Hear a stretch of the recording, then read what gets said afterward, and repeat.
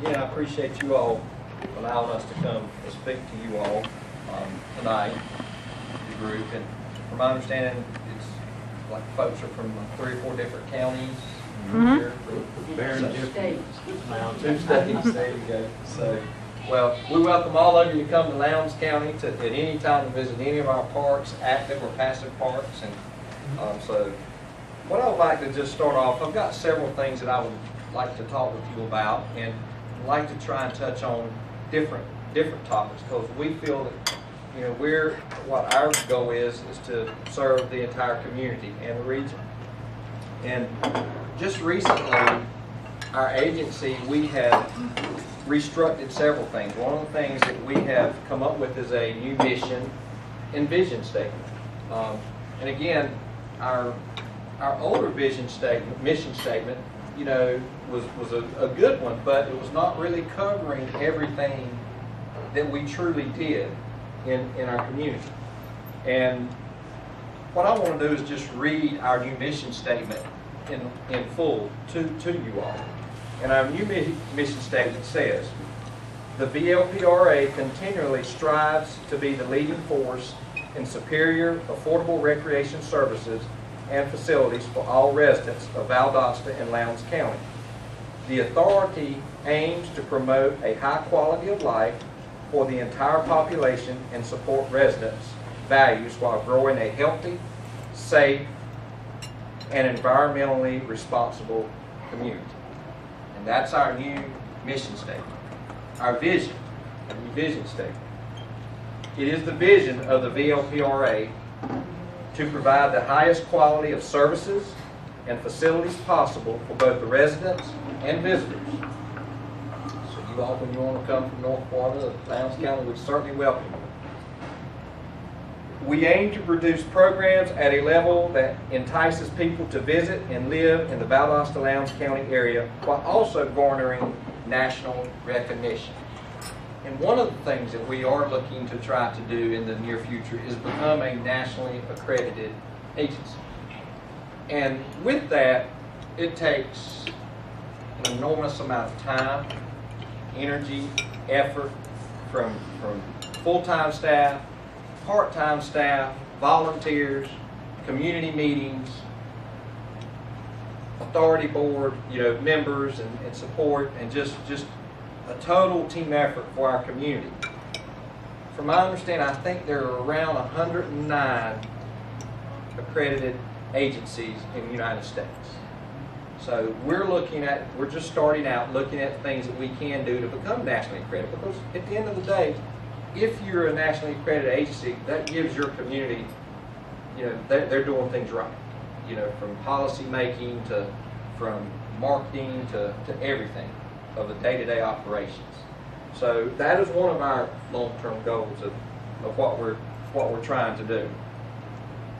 You know, part of our mission, as I've said in it, is to grow an active, environmentally responsible community, and we're doing that. Awareness. I want to, you know, sort of briefly touch on the awareness.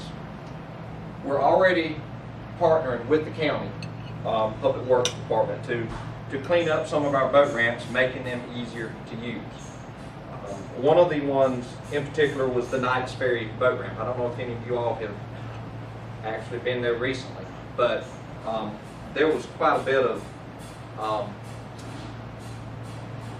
dump site, throwing things out there. We had just some, you know, the parking lot area was just, you know, people spinning up dirt, you know, logging. It was just an area that we were trying to make more presentable. And unfortunately, some of our boat ramps, you know, we go out there, the county and the Parks and Rec Authority, you know, we go out and try to make an effort, clean it up, do some things, and then, you know, a couple months later, there's that element of going out and, you know, doing some destruction. We put up new park rule signs, regulations, it got shot up the next week. So we're now hopefully working, you know, we are working with our law enforcement to try and end some of this vandalism that we are having, but just know that there is a quality effort with the county, the law enforcement and our authority of trying to not only in some of these parks boat ramps, because as you know, sometimes they're more in remote areas, and at times that can create a little more instead of folks wanting to do things they shouldn't. But we are looking at creative ways to trying to get people, whether it be by camera or trying to figure out a way to catch people in the act, so to speak. So we're working with law enforcement to do that. But I do have to commend, the efforts of and getting things done. When we reach across department lines or agency lines, in this case with the county, it's really been anytime we've asked for help, because we, as you all know, we're now managing the different boating accesses, so it has been a positive experience. As you all know, or most of you know, we have currently, that we maintain 5 river accesses: Knights Ferry boat ramp, the Little River boat ramp, the Langdale Park boat ramp, Clydeville Nankin boat ramp, and the Madison Highway boat ramp.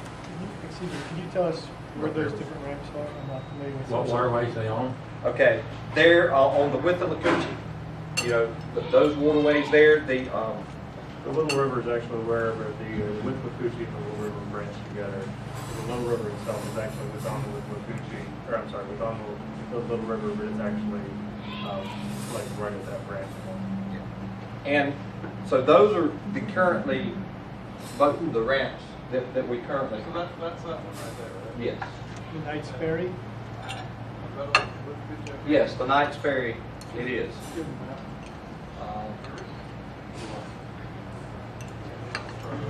Yes. I think yes.